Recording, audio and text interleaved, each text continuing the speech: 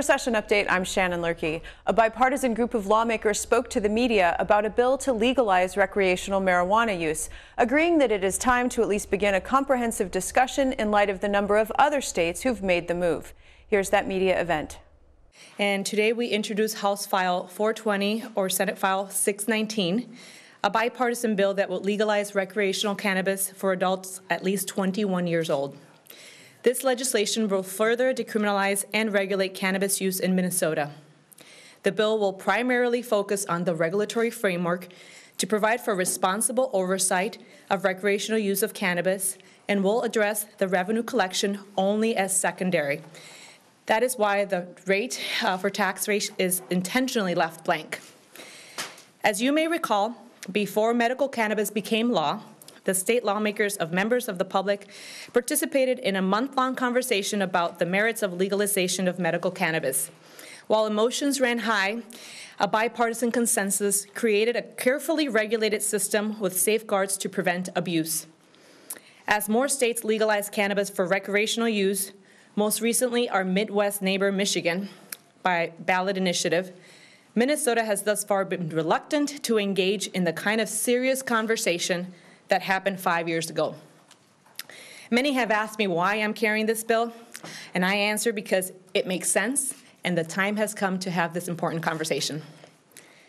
Rarely as a state legislature do you have the ability to have a win-win scenario, to tax a product that consumers agree should be taxed and regulated. By doing so, we are making it safer by removing the need for the black market to exist, while eliminating the harm it has done to society. In addition, the state has both a public health and a safety interest in regulating and educating Minnesotans on the effects of the use of cannabis to provide the necessary oversight and legal framework moving forward. As an attorney and a mother of 2 young boys, I will tackle this issue with an open mind. I am not working on this to appease any interest group. We are all welcome to participate, and input is needed from everyone. My intent is that we responsibly regulate all aspects of cannabis use by first prohibiting the use of sale to minors under 21 years, keep current law prohibiting impaired driving, that is existing law, uphold the Clean Indoor Air Act, protect employer rights to keep the workplace safe, protect landlord rights to prevent smoking on their property, keep local control to regulate the production and sale in local communities, establish rules on the operation of dispensaries, and develop a tracking system seed to sale. We also will distribute revenue to mental health services, training for police, and public health education for teens about the potential health consequences of cannabis use. We allow for expungement of cannabis crimes from records previously convicted persons, and we dedicate funding to communities disproportionately affected by the prohibition. We know the time has come to have this debate. Even Governor Tim Walz indicated that he would sign a recreational cannabis bill into law should it reach his desk. Public opinion polling conducted prior to the midterm elections also found that 56% of Minnesotans favor legalization. In sum, our bill will do the following: attempt to eliminate the black market sales of cannabis, study the effects of cannabis related to potency levels and dosage for safe driving, warn the public about consumption if you have risk factors for addiction, restrict access to youth, and decriminalize the expunge past violent offenses. It would also fund studies by the scientific community that are peer-reviewed on mental health impacts and risk factors. With that, I will pass it on to my chief author in the House, Senator Mike Freiberg. Thank you, Senator Franzen, for your leadership on this issue. I'm Mike Freiberg. I'm a state representative from District 45B, chair of the Government Operations Committee. Senator Franzen provided a great summary of the bill, so I won't reiterate that. I do want to say, however, that the issue of cannabis legalization is one that's moving incredibly fast around the country. More and more states have at least a vast majority of states have at least a medical cannabis program in place, and many have moved to recreational cannabis as well. At a certain point, it will become inevitable here in Minnesota. And so we have two options in front of us. One is to attempt to get in front of this issue and put strong public health protections in place. And the other is to wait for it to come to us. So we've taken a position that we need to get in front of this. We need to make sure that cannabis doesn't become another big tobacco, where it's a product that's targeted towards kids through attractive flavors, through attractive marketing campaigns. We need to put strong public health protections in place, make sure there's a minimum age of 21. So this bill, I think, will go a long way to doing that. Thank you, Senator Jensen, for being here as well. There's bipartisan support for this bill.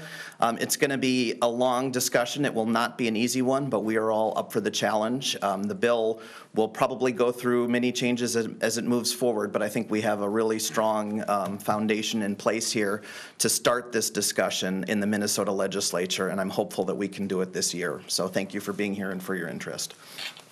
Senator Jensen. Greetings, Scott Jensen, Carver County Senate District. Thank you for coming. 3 months ago, I could not have envisioned myself standing at a podium speaking on a marijuana issue. But I've had numerous constituents ask me to get involved. They've said, Doc, with your scientific background, your awareness of what's going on in the field, you need to do this. You need to be on the side of this that's moving this discussion forward. And so I've spent a lot of time thinking about that over the last 3 months and doing a lot of reading. The legislative library here has multiple materials. They've got a 75-page report from the state of New York, as New York considered what they would do in this regard. There's another lengthy report in regards to the health aspects of it. So I'm here in part because I think the ship has sailed. And I want to tell you why I think that ship has sailed. Things happen incrementally from a legislative perspective, and certainly that was the case with medical marijuana. If you look at the medical marijuana report for Minnesota, there's more than 20 diagnostic criteria that are eligible diagnoses. I did a little poll over the last 2 weeks of all the patients I saw in my office that were over the age of 50. 3/4 of them qualify for medical marijuana if they wanted it, in terms of a diagnosis. What are the most recent 4 diagnoses that have allowed eligibility, if you will, for medical marijuana? Dementia, obstructive sleep apnea. Now, I don't think I've ever seen anybody go in for an evaluation of obstructive sleep apnea that didn't come out with a CPAP machine, even if 75% of those machines are collecting dust within 12 months. But nevertheless, obstructive sleep apnea is a very common diagnosis. PTSD. The autism spectrum. And for some patients with autism, medical marijuana has been nothing short of a miracle. But other diagnoses that have been sitting in the law for quite a while include glaucoma, refractory muscle spasms, and a variety of neurologic and musculoskeletal issues. So, frankly, if a person really wants medical marijuana, they can probably get it. A few weeks ago, I released as a news report the fact that hemp is no longer an illegal product. And one of the first hemp agricultural initiatives is taking place in my district in Carver County, a little to the west of Waconia. Hemp is a product that's used oftentimes in fabrics and textiles, and it comes from the same cannabis plant.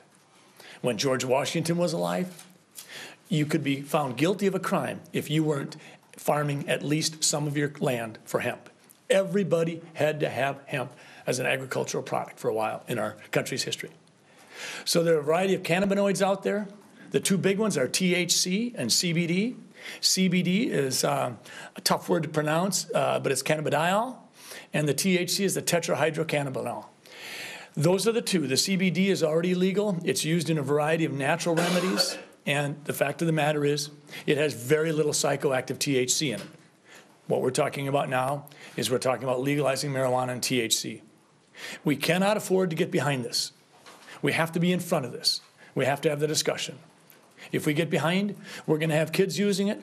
We're going to have marketing going on that's going to absolutely lure them in. So a responsible age of 21, addressing things like gateway considerations, addressing impaired safety on the roads, public safety issues, those are critical issues now. So we have to have the discussion.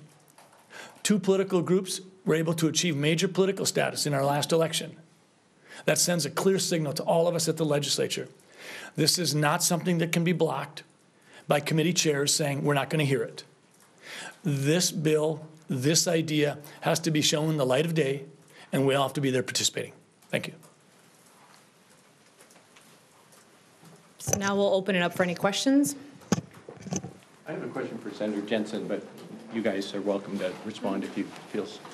And I want to ask you, just because of the work you've done on the opioid epidemic and the bill last session and presumably this session, some of the sponsors of that legislation feel that there is a mixed message being sent. If you're going after opioids and trying to resolve that, to also then be giving some sort of a state imprimatur to marijuana. Can you tell me what your thinking is on that and whether that troubles you at all? I think that's a great question. The question is, does a conversation regarding the legalization of marijuana conflict with trying to address an epidemic and critical opioid epidemic? I would say the opposite. There is no question that in my own experience, both as a private practitioner and someone who teaches residents and has been a professor at the medical school for 30 years, I have many patients that have been able to get off of the opiates by using medical marijuana and other analgesics as well. My district is pretty conservative, and I suspect I'll get some feedback. But I had a town hall meeting on Saturday morning, and we had 150 people attend, and we had standing room only. And I asked the group there, I said, if you don't mind, I'd like to do one quick polling question. I said, I think it's time that we have that robust discussion regarding the legalization of marijuana. What are the issues? What are the facts? What is the fake news? More than 90% of the people at my town hall meeting raised their hand that it's time to have that discussion. But getting to the specific issue of opiates and THC, fears in that regard should not stop us from having the discussion. We need to dig in. We need to look at how do we deal with impaired driving, gateway concerns, and public safety. Senator, I remember you telling me and a couple others just off to the side in this very room a couple of weeks ago that you would like to see a study done on this issue first. So has this been a pretty recent evolution for you on this issue? When Senator Franzen asked me to participate in this, she said that one of her big goals was to provide traction to that robust discussion. I think that Senator Franzen and I would agree, but I would certainly ask her to speak for herself, that whatever study we can do as this issue moves incrementally forward would be a good thing. Whether or not an additional formal new study needs to be done or simply gleaning the information available from present studies would be adequate probably remains to be seen.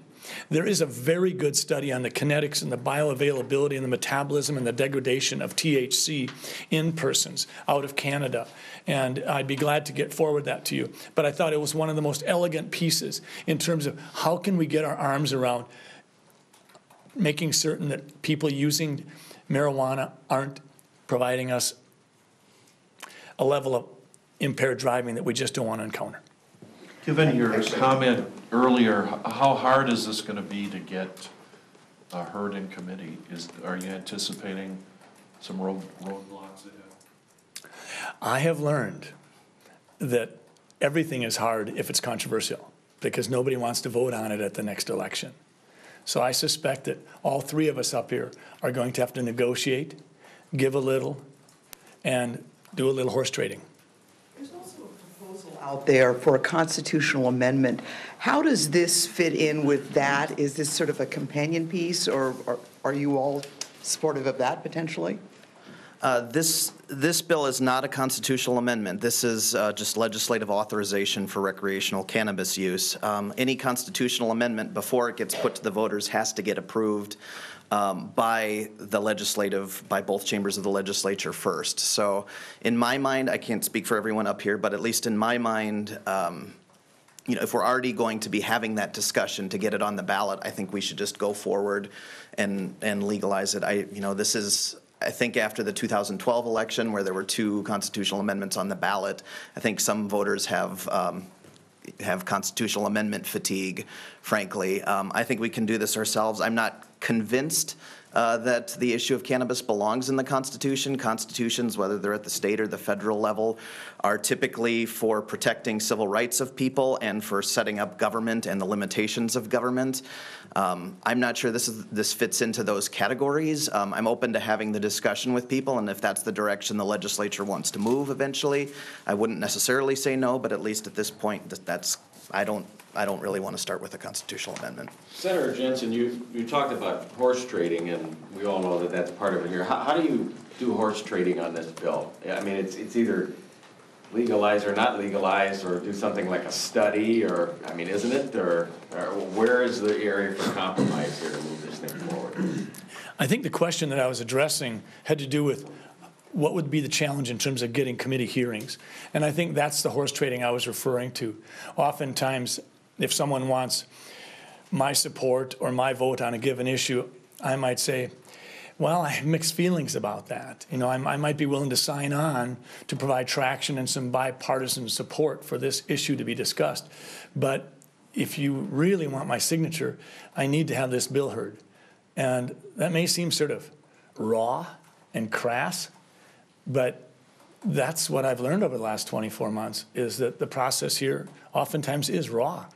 And it's not always Mr. Nice Guy. It's, you got to negotiate, and if someone wants something from you that you're a little uncomfortable with, then you have to say, well, make it worth my while.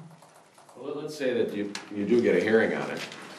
How do you ultimately get support? The majority leader says, we're going to do something on opioids. You know, there's a lot of pressure for that. We need to do something on opioids in terms of the opioid epidemic. But then he says, on the other hand, we're going to legalize marijuana for recreational use. How do you get around? I mean, there's a significant number of folks in your caucus who are going to follow what the majority leader says. You know that as well as I do.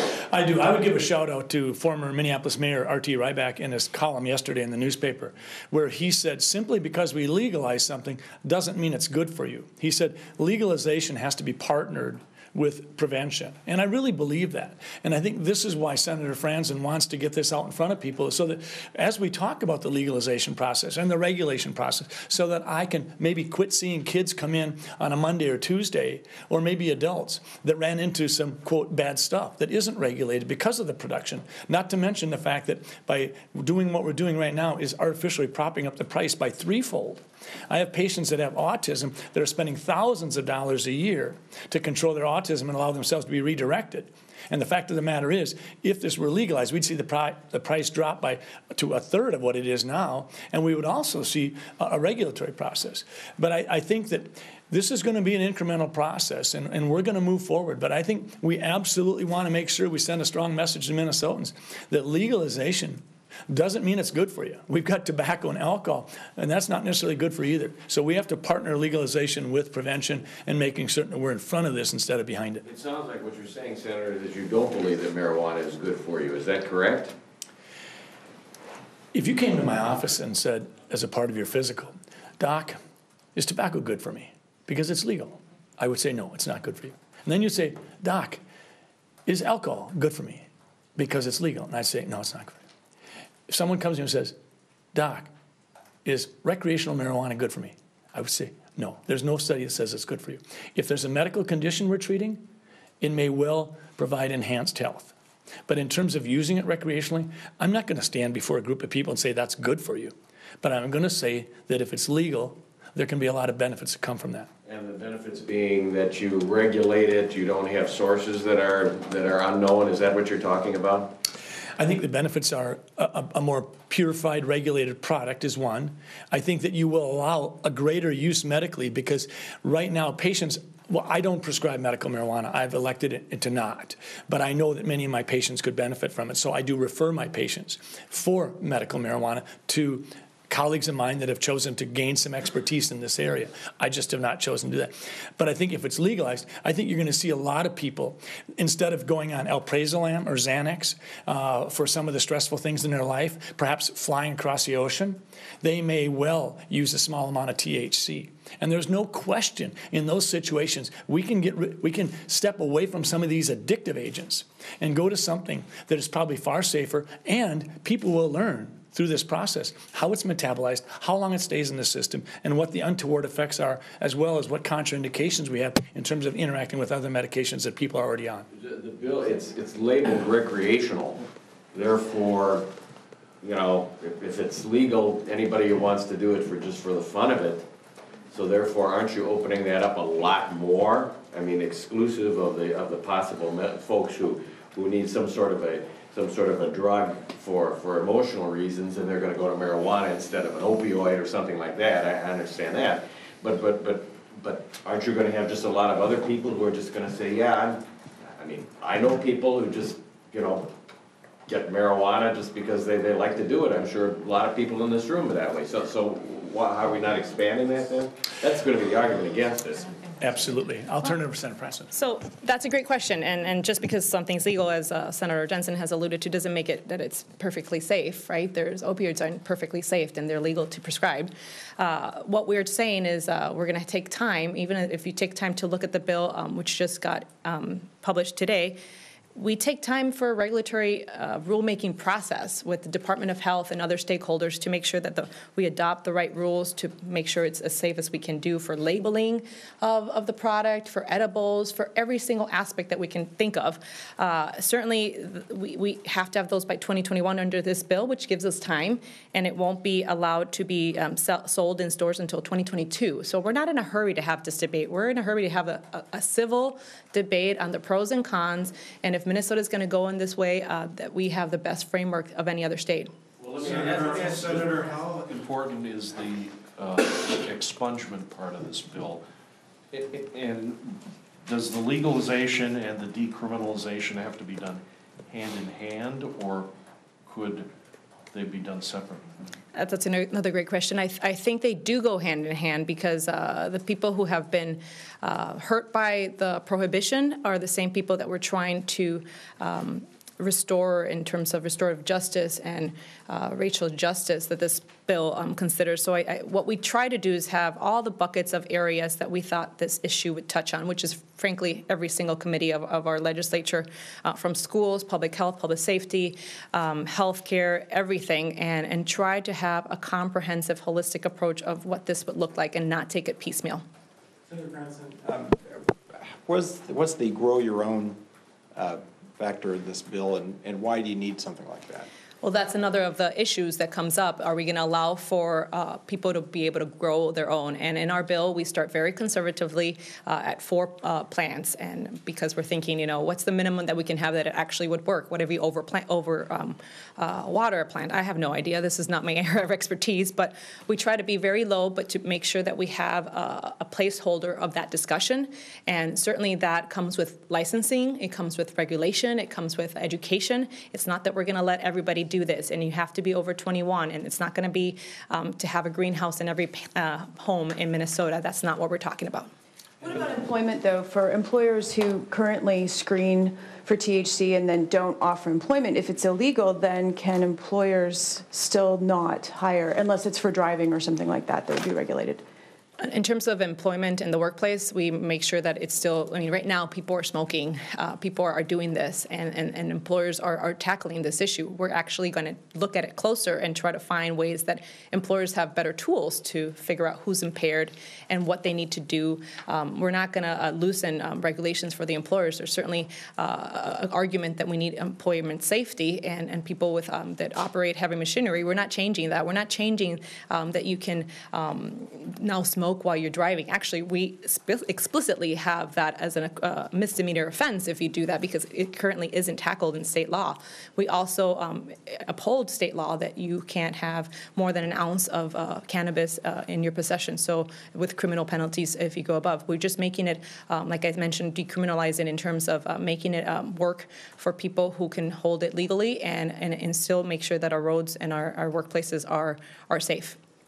And when would it be available for sale under your bill? You mentioned that 2022, January 1st of 2022, and all these dates are pretty arbitrary, but we recognize that we don't. If we had a constitutional amendment in 2020, we can potentially have it, you know, effective right away. So we need the time to take the necessary rulemaking procedures and making sure that we're ready for it, and it's not the wild, wild west like as it is right now.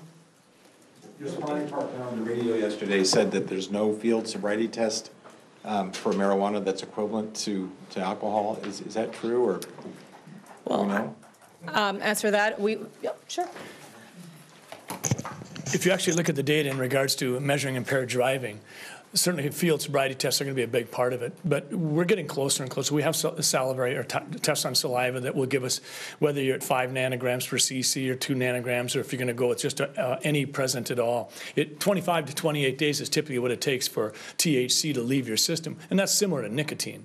But the bottom line is, that's why Senator Franzen put this forward bill, and this is why I signed on. We need to have the discussion.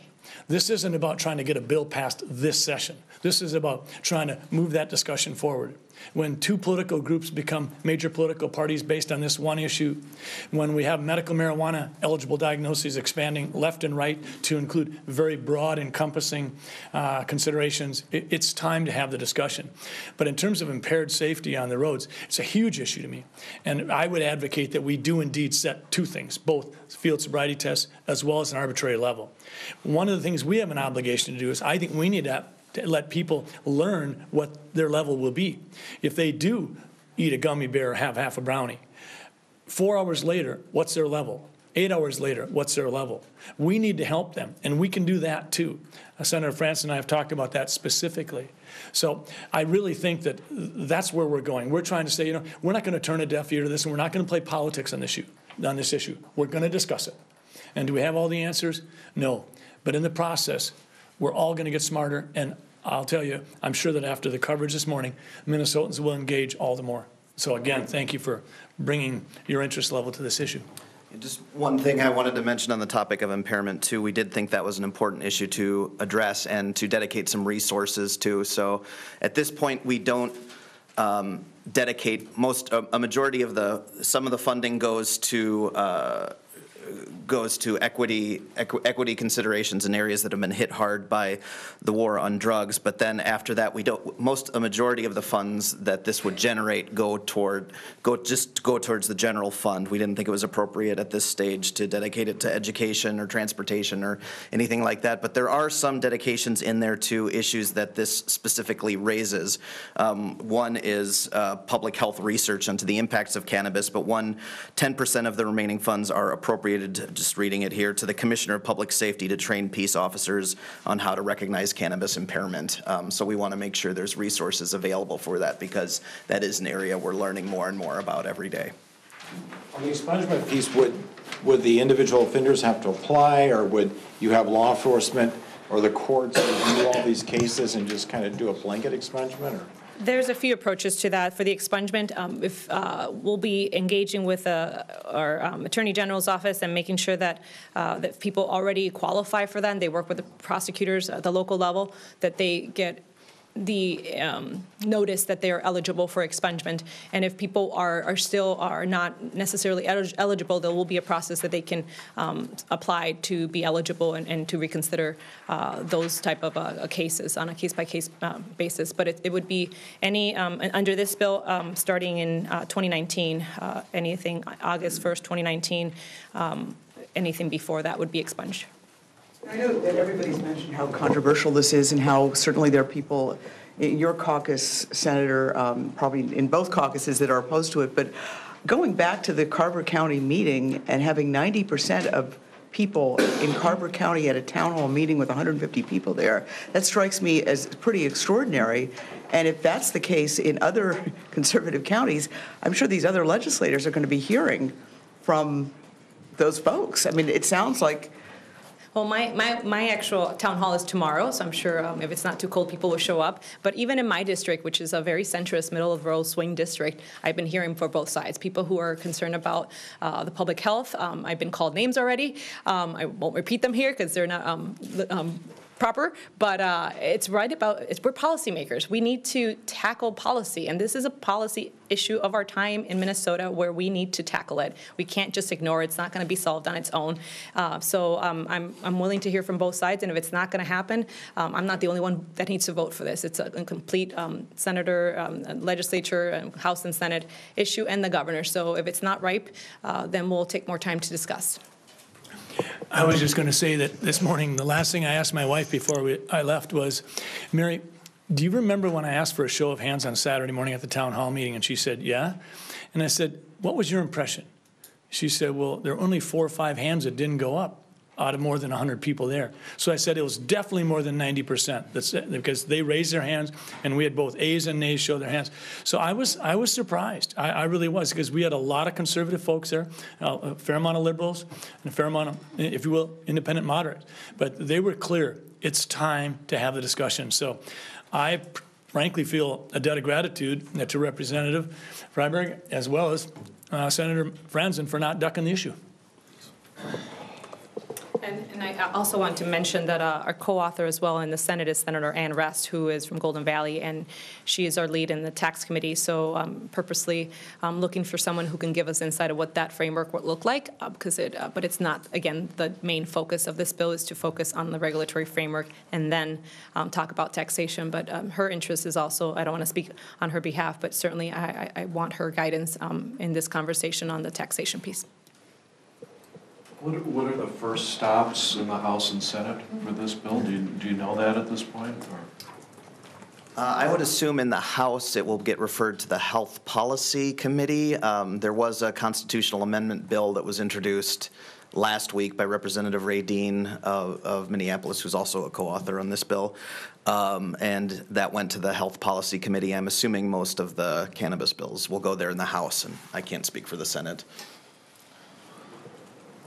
For the Senate, I don't know. If I think we'll ask at least for an informational hearing, and hopefully we'll get that. So I'll work with my colleagues and see where we go. If there are any other questions, thank you very much for being here. Have a good day.